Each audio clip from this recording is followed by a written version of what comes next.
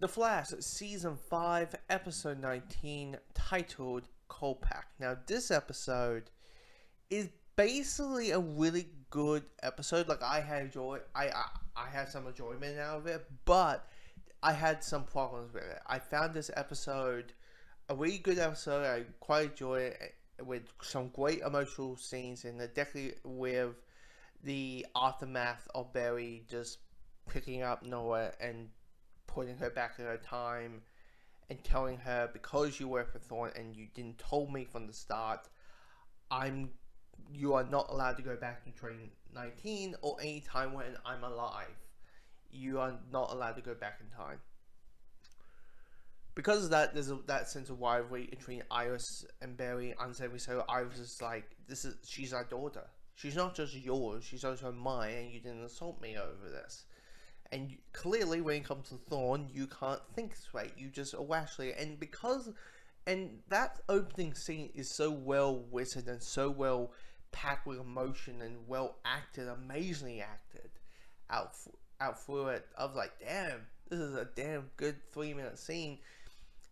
The rest of the episode kind of picks up on it most of the time, but the stuff I had problems with was the villain of the week story, where Caitlin and Caitlin's father kidnapping her and her mother and trying to make up Ice family, and that story, I was like, okay, villain of the week, okay, let's just see how it goes, mate. Like, because when they introduced him, you just wanted to just, you thought it could be cool, and him being a villain was so cool. They didn't handle it. So when they showed him, I'm like, okay, fine, villain of the week and that. But to be honest, he's just there so we can have a couple cool action scenes, and there's some really cool action scenes out through it. There's a nice ice chase between between him and Killer Frost. There's a cool fight scene between Killer Frost and Caitlin.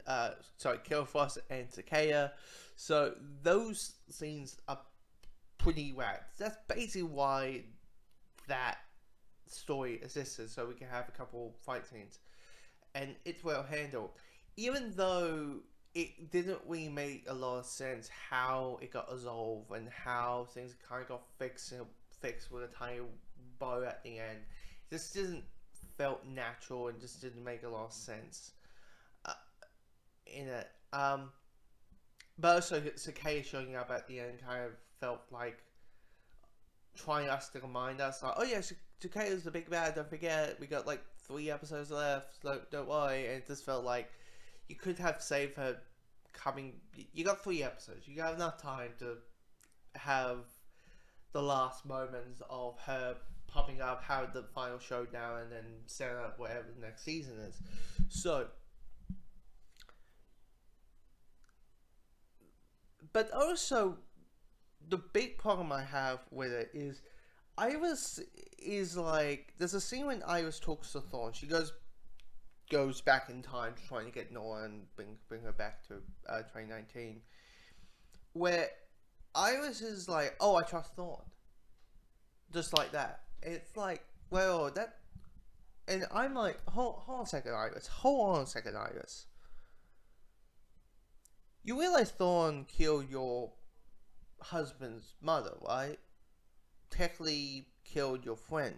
Became a Nazi, remember? When he fought like evil versions of your friends, you know, he was aside with them, like, you know, Crisis and Effects. Remember that? And then immediately you just like, oh, I can trust him. It just felt really just left field and completely 360 without a inertial attitude towards it. But yeah, here's the thing. I enjoy it. It had some really good scenes to the point I quite enjoyed this episode.